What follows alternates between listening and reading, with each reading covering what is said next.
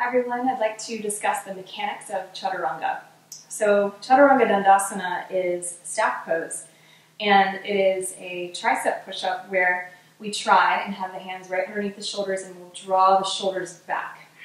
Often this is referred to in a lot of yoga circles as the push-up or as part of the vinyasa. But vinyasa is a Sanskrit word that means to place in a special way or appropriate placement. So it doesn't necessarily always have to mean Chaturanga Dandasana, but it is part of the ashtanga vinyasa sequence that was developed by Guruji Pattabhi Jois. And the ashtanga vinyasa sequence is one of the strategies of the physical aspect of the eight-limbed practice, the asthta-anga, which we as yoga students, eternal students, try to practice.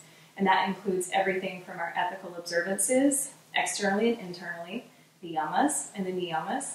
Then we get into asana, the postures, the seat upon which the yogi meditates. Pranayama, which is the breath work or the harnessing the power of life force energy. Then pratyahara, which is sense withdrawal. So that's where we use the breath as an awareness of our physical body, and that's the bridge between our physical body and our mind versus our intellect or intuition. So then we start to practice single pointed focus or dharana, and then dhyana or meditation is the state that we receive from concentration. Then maybe we visit samadhi. I think we get little glimpses of samadhi, which is bliss or just transcendent peace in our lives. You know, those moments where you just sort of snap back to reality and you really remember where you are and you feel connected to everyone and everything. I think that's samadhi. Okay. They say that our great masters achieve samadhi, and then that's just a state that they can enter. And then when we leave our bodies, that's maha samadhi, so the great liberation.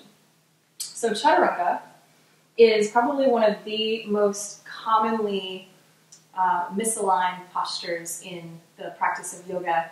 And we do so many Chaturangas in power yoga and in vinyasa yoga and in all of like the favorite Western styles of yoga where we work out really hard, that we can get torn rotator cuff tendons. So I'll show you a few things that will help you to stay safe in your Chaturanga Dandasana. First of all, the hands are aligned directly under the shoulders. So the first option is to have the knees down, and instead of having the hips lower or the hips higher, we scoop the tail under and we press the floor away. Notice that the space between my shoulder blades is broad rather than allowing the shoulder blades to draw together. So we broaden the scapula, the shoulder blades, so that we can turn on the serratus anterior, which will protect our entire shoulder girdle. We used to think that we melted the heart before we loaded up the arms, but this doesn't allow for core integration and for core engagement as best we could. So let's broaden the shoulder blades, let's draw the front ribs in, let's scoop the tail slightly. Then we draw forward and we lower. It's better if you're working with your strength to go down just a bit. One thing I see a lot in my yoga classes is kind of dipping down. Okay, but we want to keep the shoulders on the back and keep the whole spine in alignment. Okay, so going up and down like this is a nice way to build your strength. And I'm already getting warm. We have a couple of blocks, and I'd like to show you a fun thing that you can try if you have blocks. And these are cork blocks. I have a link to a little bundle of 2 blocks and a strap in the video notes if you want to check it out, like I said before. And when you put blocks down, it's a nice way to stop. So often we think that we have to go down lower than we need to, and that can put too much stress on our shoulders. Because a lot of our studios don't have mirrors, we can't see where we are in space. Another thing to do if you are building up your strength is that you can put your hands on the wall and you can just start to bend and straighten up on your tippy toes, kind of drawing the arms in toward the midline. And that's a nice way to get strong without any weight on your joints. Okay, Now, full Chaturanga is to have the knees up. Now, Chaturanga or knee down Chaturanga is in neutral spine. There is another way that we can lower down through the push-up, and that is called ashtanga pranam, which looks like this. So that is the one where we lower the knees, the chest, and the chin. Then you can draw the legs back, press into the feet, and then either move into bhujangasana, which is primarily a core engagement posture, or you can draw the hands back slightly and lift to Urdhva Mukha Svanasana, which is upward facing dog. I usually don't teach in a public yoga class to draw the body forward like the inchworm because it's very difficult to keep the elbows in and the core engaged to protect the shoulders. So again, Ashtanga Pranam or knees, chest, and chin would be to draw the heart forward right between the thumbs and then to send the legs back. And that's going to keep your shoulders safer than moving forward. Okay? Now, Chaturanga Dandasana, I'm going to put blocks to stop my shoulders because this will help me to prevent myself from lowering down too much. Okay? Now I'm going to walk my feet back. I'm going to find full plank. I'm going to lift up through my knees. Okay, my core is engaged, my thighs are high, my tail is scooped. I'm leaning forward, the weight is in my fingers and thumbs. I'm going to move down, I'm just going to tap my shoulders to the blocks. I'm going to press right back up.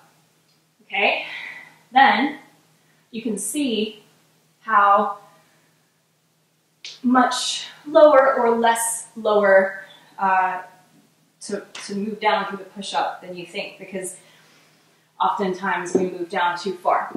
If I was doing the Chaturanga without the blocks, I might be doing something like this. How many times have you seen that in a class? I don't know what that is, but I used to do that. We do that because we want to preserve our energy, and often we pull the elbows in and we try to balance on them. But ultimately, we want to build the strength such that it just simply looks like this, okay? So it's just simply a 90-degree angle, and the shoulders are drawn back, and the core is engaged.